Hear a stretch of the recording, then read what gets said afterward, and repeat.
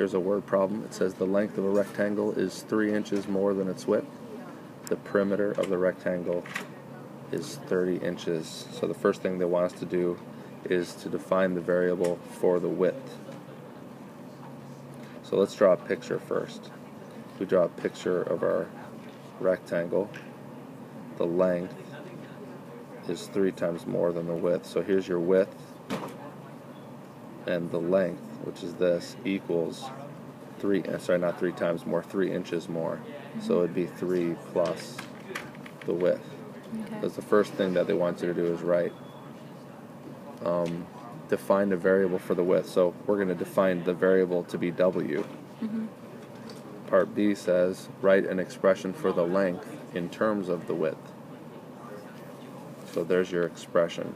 Okay. The length equals the width plus 3. Or you could write 3 plus W. C says, write an equation to find the width of the rectangle. Well, what we're going to have to do is we're going to have to use perimeter right here, which is 30. So let's write perimeter equals 2W plus 2L, right?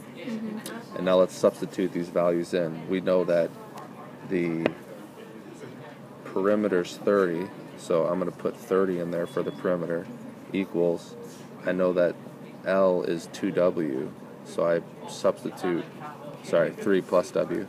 I substitute 3 plus W in for the length, and then I leave 2W there for the width. So now what I just did is I rewrote this perimeter equation so that the only variable I have is W. Okay. And then I can use algebra to solve that.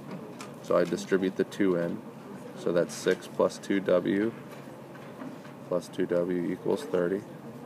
Now add the W's together and subtract 6. So 24 equals 4W, which means W equals 6. So it says write an equation to find the width of the rectangle. This would be that equation right there. That equation would be what they're asking you to do for part C. Okay. And then part D asks, what is the length of the rectangle? Well, that's the width of the rectangle. Now how do I find the length? The length equals 3 plus the width. And what's the width? 6. So what's 3 plus 6? 9.